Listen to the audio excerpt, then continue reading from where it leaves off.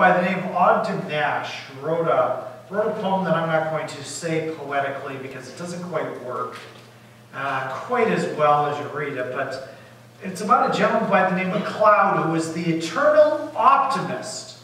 Everything was good, everything was going to work right, everything was perfect. And it drove his wife absolutely crazy. She didn't quite have the same attitude. She could not handle his sunny optimism all that time, which was really too bad. So according to the poem, Mrs. McLeod decided she was going to take it out on Mr. McLeod. And she melted down her silver tea set and snuck it into a drink and had him drink it, thinking that might just do him in. Well, it didn't. He survived, and he came away with this statement in his usual cheery attitude: "Now I'm a cloud lined with silver." Okay. It's supposed to be funny. We have to put a positive spin on things sometimes. We can be concerned about all sorts of things in life. Actually, I just heard a concern. As we were singing that last song, I was back there, and the bird children ran up to me, and they came up and said that they were going to the zoo tomorrow, and that their dad was going to get locked up in the donkey cage. I don't know if we need to be worried about you, Jeff. You can make your own opinions about it. We might see if it's a worry or not. Psalm 111 is a psalm about gratitude and teaching. It's an interesting little psalm because it was written kind of late in the Old Testament history. And it is written in such a way that it was meant to be an easy to remember psalm and a teachable psalm. Now this is a period of time where the Hebrew people are coming back from a period of exile. And they've gone through a time in which nobody received any sort of education or anything like that. And so it's written almost like an ABC type psalm. First line poem starts not really with the letter A, but they're equivalent. Second letter with a B, third letter with a C, and it goes on like that. A lot of the writing that they did in that period of time was written like that because on top of trying to teach some lessons about who is God, they're also just trying to get back a basic understanding of how to read and write, and trying to come up with an easy way to remember the psalm. It's a time of high illiteracy and little biblical understanding, and so they're trying to teach the people about these things. It's going to become important a little later in the sermon. Okay, so you have to remember that. One line starts with an A and B, C. Okay. Remember that for a few minutes. We're going to start actually, as we go through this psalm, with the last verse. Fear of the Lord is the beginning of wisdom. All those who practice it have a good understanding. Fear of the Lord. Full understanding of who God is in His greatness. This week, there was an event that occurred way far away. In fact, off of our planet, up in the sun, in which huge tongues of hydrogen escaped from the sun, and then this huge cosmic blast of energy as the fires of the sun caught up with these tongues of hydrogen that escaped. Waves of radiation then were sent out to lash against the earth that could be very dangerous, can even, if it wasn't for protection in the atmosphere, would have wiped out all of our electronics. Very dangerous, but they caused beautiful northern lights. And if you got up at 2 or 3 in the morning, you could have gone out and seen the northern lights dancing in the sky. Kind of in some ways how we need to look at God, a fierce, untamable God. But when we understand Him, we see great beauty. It should cause delight in our hearts to fully understand, who God is. But there's this power. And because there's this power, this majesty, we understand ourselves in proper respect to God. In fact, doing this sermon series in September that's kind of related to what we're going to look about today, we're going to take it from the point of view of humility. And humility is understanding ourselves properly in light of who God is. It's really what humility is. We're going to spend about 5 weeks defining what humility is. But the bottom line is going to come to this. It's basically understanding, here is God, here is me, here's how I relate to Him. It becomes critical in our understanding the world. Because I am in one place, God is in another. And I need to understand who God is. And I need to understand how desperately I need Him. How desperately I need His love. He is a fearsome God in whose love I delight. And that is the beginning place of wisdom. Wisdom is the proper way to see the world. And we practice how we live based on here is who God is. And so I keep a proper understanding of God so I can live right in a world of distractions. I read a story this week. It was written by a man named Donald Barnholm. He wrote a book about Romans, and he tells a story. And in this story, there is a young man. He kind of starts to develop feelings for a young lady. Starts to turn into kind of a passion for her. This was in days around the beginning of World War II. And he ends up going off to war. And he goes for a couple of years, and he comes back, and he meets a different young lady. And at the end of the war, he falls in love with her. And they get married. And very quickly thereafter, as a lot of soldiers did when they came back from war, there was a baby pretty quick thereafter. His wife and baby go off to see her mother. Knock on the door. It's that first girl that he had a crush on. First girl he felt passionate about.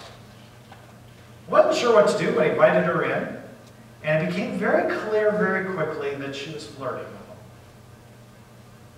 That she was there for the taking, I suppose you could say. And he didn't know what to do. I mean, there's temptation right in front of him. You know what he did? First thing he did was he pulled out his wallet. He realized she was flirting with him. Hey, have you seen my wife? Oh, isn't she pretty? Isn't she beautiful? She didn't quite give up so easily, and he started to say, you know, my wife, she is the most patient person. And he starts to run through a list of things that he was grateful for about his wife. And just starts listing off all the things that she had done good for him. And it led to gratitude, it led to a proper understanding of his relationship with his wife, and eventually this young lady took the hint and said, you know, your love for her is pretty powerful. And she ended up leaving. That is exactly what we should do, right? We should be. I think a lot of issues in marriage will be taken care of if we just learn to be grateful for our spouse. But this is even more so than that. It is a picture of our relationship with God.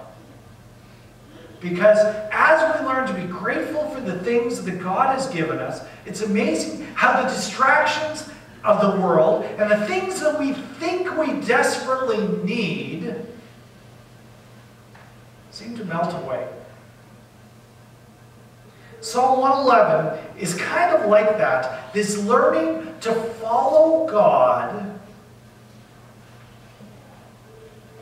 through gratitude, through worship, We're saying the right things to ourselves sometimes, over and over again. It becomes important. So we're going to look through the other 9 verses of this. It starts off in verse 1. Praise the Lord. I will give thanks to the Lord with my whole heart, in the company of the upright in the congregation.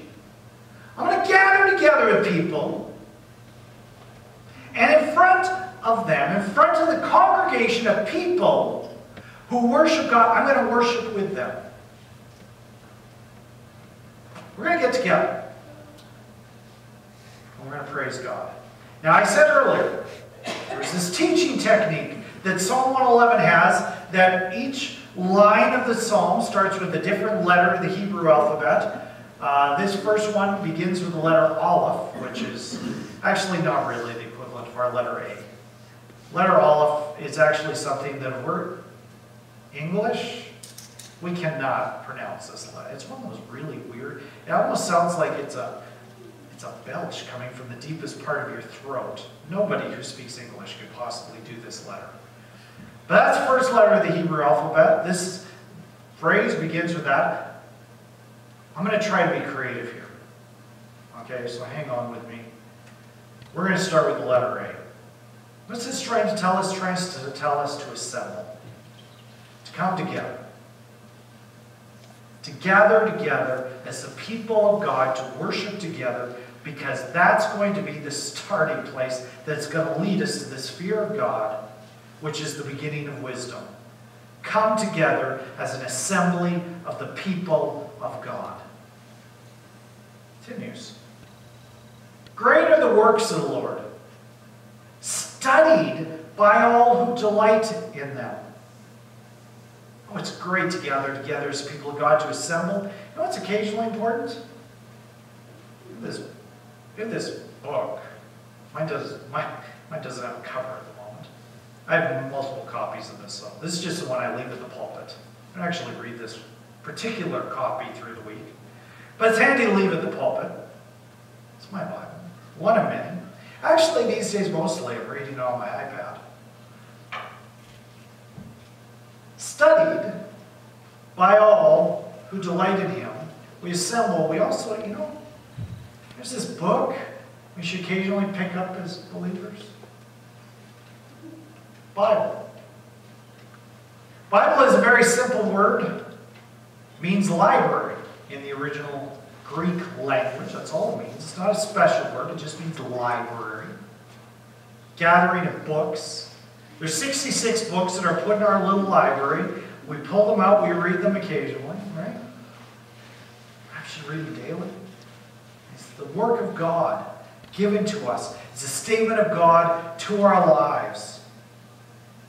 Study the works of God as given in His Word. Bible. Full of splendor and majesty is His work, and His righteousness endures forever. Kind of look at this. The psalmist, we're not entirely sure who the psalmist is here, who wrote it, because this is one of the late psalms, but the idea is here he's thinking about the splendor of God, he's thinking about the majesty of God that we see in the works, that we find in His Bible, that we find even in the way that we live our lives. We see Him at work. We hear testimonies from people. We hear people talk about how God is at work. We open our eyes and see how God is at work in our own lives. And we find His splendor, His majesty, His righteousness that is alive forever. And as we're doing that, we're contemplating what God is doing. We're contemplating. Thinking about it. Now, if I wasn't trying so hard to come up with ABC, I probably would have said thinking about it or something, but contemplating it. I'm not trying to sound like I got big words. I just needed to see. We contemplate it. Think about what God is doing. Not just God did something good and then we forget about it, but I spent time. Boy, wasn't neat the way that God answered my prayer there? God brought a healing. That God showed His care for me in this way. That at just the right time, when I needed most, somebody knocked on my door and said, "How you doing?" Those moments where God works, I contemplate. You know, maybe this was not just a coincidence or something. This is God at work. He has caused His wondrous works to be remembered. The Lord is gracious and merciful. I'm on the sheet here and use 2 words, but it's deeds remembered. It's kind of related to the last one. Contemplate what God's doing. As He does good things, I remember those deeds that He has done. We tend to have short memories as people, don't we? Really short. We tend to forget the things that God has done. You know what? It is a good practice, and I'm not always really good at this. But I know people who are. But when God answers prayer, write it down. Go back. Look at it again. To write down good things. Sometimes to even celebrate annually the good things that we certainly do that with certain things in the Christian life, don't we? We celebrate His birth. We celebrate His death and His resurrection. There are certain things we remember to celebrate. Maybe even sometimes there's personal things we need to do. I know some individuals who have struggled over the years with alcohol. And they come to the place, they hit rock bottom, they step away. Don't drink anymore. Have an annual party to celebrate the last time they had a drink. I think that's a good practice. Obviously, it's a dry party. But to have moments like that and say, do you know what, God help me over, celebrate it. What God has done. Celebrate birthdays, we celebrate anniversaries. Those are other times to remember the good things of God. That's why I'm trying to get this habit of praying for people on the week of their birthday. And saying thank you for what God has done. I think those are important moments to remember that God is active. God is active. He provides food for those who fear Him. This might be the one thing that we do occasionally remember. In my house, at least, we always say grace before a meal. Maybe you do as well. It's good to say thank you. It's good to express thanks. To express thanks. Nothing is for me. We tend to think, hey, hard for my food. Grown it in my garden myself. I might have worked hard to raise the money that I could buy it. But you know what? Apart from God, there is no good that we have. And it is good to remember food is a good example of something to always say thank you for. There are many other things we can, but here's the example that we're given in the psalm. Remember to say thank you when you've eaten. Because it's a symbol of what God has given us. Maybe it leads us to be thankful in other areas. Express thanks. He remembers His covenant forever. What's His covenant? His covenant is the way, the framework in which we relate to God. In the Old Testament, there's a couple of different covenants, a couple of different ways in which it's expressed. It finally comes down to Moses. Remember him from the Old Testament? Very least from some of the movies that have been made about him. Comes along, the people are in slavery in Egypt. He comes down and says, let my people go. We know that part of it. But then they get out to the desert. And Moses goes up on Mount Sinai. All people are left below. God says, okay, here's how this is going to work. I'm going to give you a land. I'm going to give you the opportunity to follow me. I want you to be a light to the nations. And here's how you're going to do it. You're going to live this way. And give him the 10 Commandments.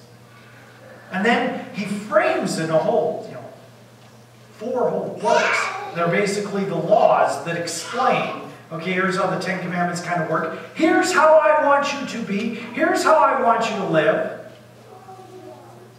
New Testament comes along and says, okay, do you know what? You didn't do very well. None of you quite managed to live perfectly. So here's the new covenant that I have for you, and it's in the blood of Jesus. It's found in forgiveness. It's based on grace. It's based on love. I'm going to bring you to this place where you can know hope. Not because you try hard, but just because I love you. And almost needed that first part to say, do you know what? None of us can do it on our own. We need the forgiveness of God. That is His covenant. And it's a forever covenant. It's forever. And we celebrate His eternal covenant, that God is faithful, and because God is faithful, I have the guarantee of salvation in Him. He has shown His people the power of His works in giving them the inheritance of the nations. Okay, if I'm going through this alphabetically, I'm going to be honest with you, this one and maybe the next one, I kind of had to be a little creative. I was trying to think, how is G going to fit with this? Well, that got me thinking, do you know what this really is about? This is talking about the inheritance that we have. Okay, the inheritance that we have in the new covenant is we have this inheritance of the eternal kingdom of God. We think of promises of heavenly places. What are the physical ways we think about it? Well, streets paved with gold, which isn't exactly how it phrases it, because they're it's described as clear gold, and I'm not sure entirely what clear gold means. But anyways, it's something to describe of immense beauty and wealth, and it's our eternal promise, so we're going to go with gold. That kind of fits with you. That's God's eternal promise for us. Not gold in the sense of wealth, but our eternal home beyond this life is one of incredible beauty, of unimaginable place. That's where God's taken us. That's our inheritance. And He's taking us somewhere great. This really needed to be one letter later, because that could just be heavenly home or something, but it didn't quite work out that way. But the idea is there. We're to be heavenly minded. God has taken you somewhere. This world is not the final statement. This world is not where He's taken us somewhere, but and we need to keep in mind that heavenly mindedness, that God is taking us somewhere. The works of His hands are faithful and just. All His precepts are trustworthy. They are established forever and ever. We need to follow what God is doing, to try to see His works. We may never fully appreciate what exactly it is God is doing in our lives, but He's doing something. You know what? God doesn't take us places by accident. He's at work. He's at work. And I said with this letter I had trouble coming up with an H. Okay, this might be a stretch. But the happenings of God are analyzed by us. His happenings analyzed. We may not figure out exactly what God's doing, but we look for the little things to maybe understand a little bit better. We don't have to understand God. God's much bigger than us. We don't always have to see that He was at work at this moment. We don't always have to understand that He did this exactly. But it doesn't hurt to look around and try to figure out what was God up to there. Because sometimes we discover the little lessons that He has for us. I promise you, God is at work. God's at work. And we follow what God is doing. To be performed with faithfulness and uprightness. This is the call now then to us. That we act faithfully and upright. And my I statement is this: I obey. I obey. I am just called to be obedient, to step out in faith and do what He wants. You know, sometimes it's amazing how much our faith grows when we step out and we do things in His name.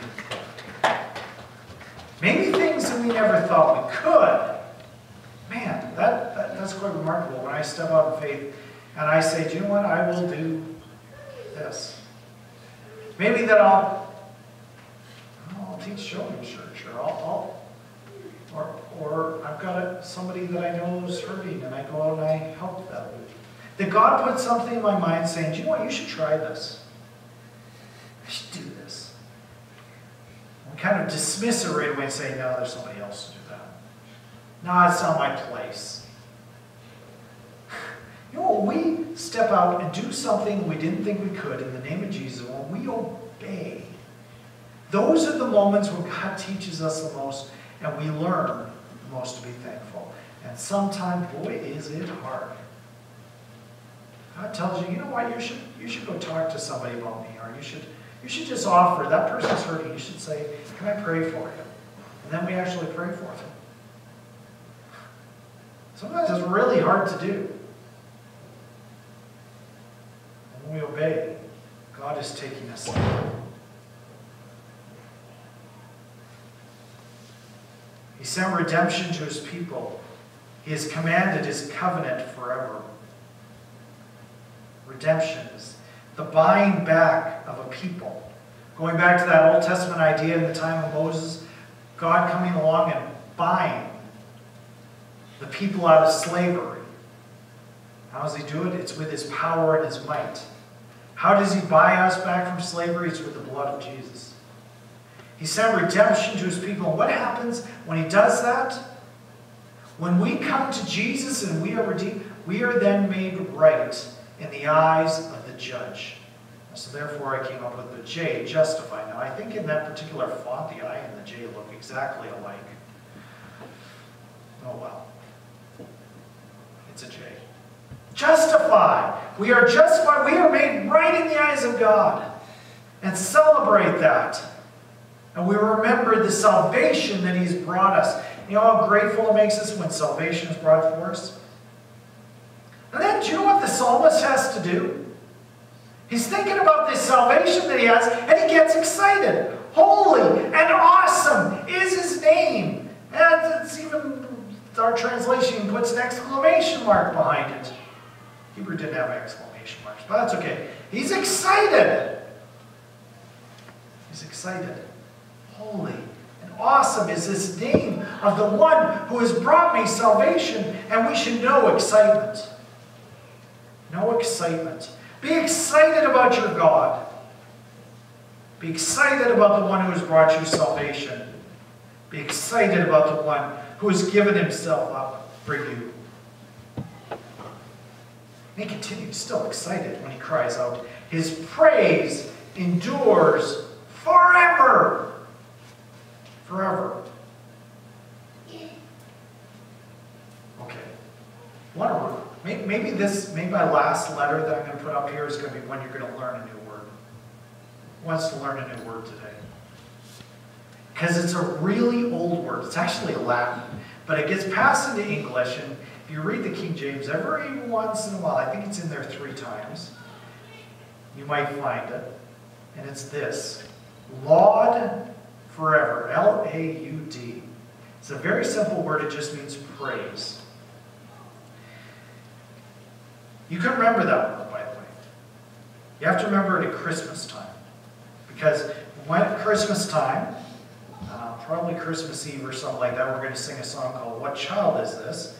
Where it says, haste, haste, which means go quick, to bring Him laud, the babe of Mary. And laud just means worship. So go quick to bring the Christ child. Worship is what in that old Christmas carol is what it means. For us today, worship and keep worshiping God. The greatest way to keep in mind all the things that God has for us is to continue to worship Him. See, we're learning to fear God. And it's learning to see the world and life as the Creator sees it. The way that He intended for us to live. It is a change in our perspective on life. Often, we seem to think that much of the Christian life is emotional or automatic. But as I go through these, it is work, it is study, it is struggle, it is practice. It's like anything else in life that is worthwhile. It takes work. But as we do, we learn to see a God who's desperately in love with us and has value. It changes everything. There's a lady by the name of Helen Lemmel. She was originally started, she was a music critic at a Portland newspaper. Eventually, she decided she wanted to write her own music, and she started to do that. In the 1920s, she hooked up with an evangelist by the name of Billy Sunday. His name might be famous, he was kind of Billy Graham of the 1920s. Man spoke to crowds of thousands and thousands. She started to write songs for him. One day she sat down and she found a tract written by a missionary who worked with Muslims in Algeria, and she read some words that inspired one of the over 500 songs she eventually wrote. Most of them we don't know anymore. There is one that we occasionally sing. And she sat down with a pamphlet, thinking about, they've got this evangelistic meeting with Billy Sunday coming up, and she needed a new song, because they had to come up with new songs every single time they got together. And she read these words written by this missionary to Algeria. And it was all about making difficult choices. It was this: turn your soul's vision to Jesus. And look at Him. And a strange dimness will come over all that is apart from Him. In other words, look to Him, and everything that's different from Him will fall away. And she read those words, and she ended up writing a hymn. Turn your eyes upon Jesus. And that kind of is the crux of what we're after today. Do the work to turn your eyes upon Jesus. Let's join together in this.